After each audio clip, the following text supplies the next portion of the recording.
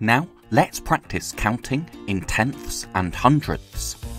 So first, we have 0.73, 0.74, then 0.75. So what are the next 7 numbers in this sequence?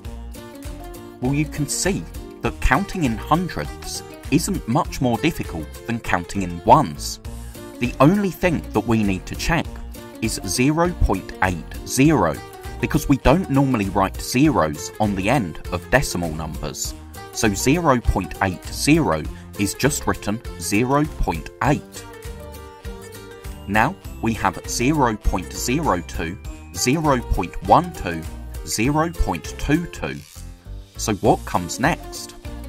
Well, you can see the pattern, and you can see that here we're not counting in hundredths, we're counting in tenths, because it's the tenths digit that's changing. Now 0.97, 0.98, 0.99. So what comes next? Well, we could write 1.00, but if you have a decimal point and then zeros on the end of a number, you really have a whole number. So instead of 1.00, we would normally just write 1. 0.37, 0.47, 0.57. What are the next 7 numbers in this sequence? Well, you can see that it's the tenths digit that's changing, so we're counting in tenths. And notice 0.97, if we add a tenth, we get 1.07.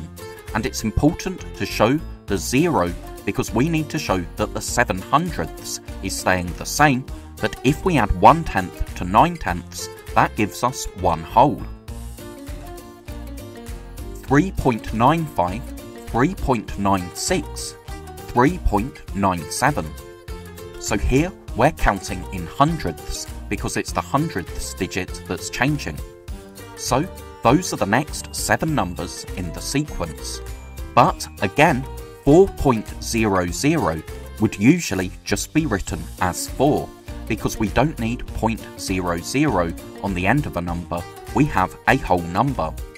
But it's important to spot that because we're counting in hundredths, not tenths, that after 4 we have 4.01. Finally, 2.45, 2.55, 2.65.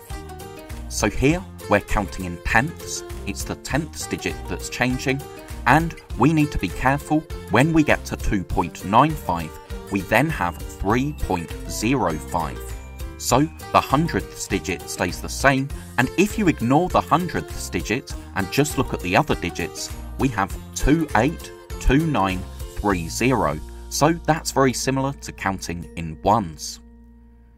Thank you so much for watching. I really hope that was helpful.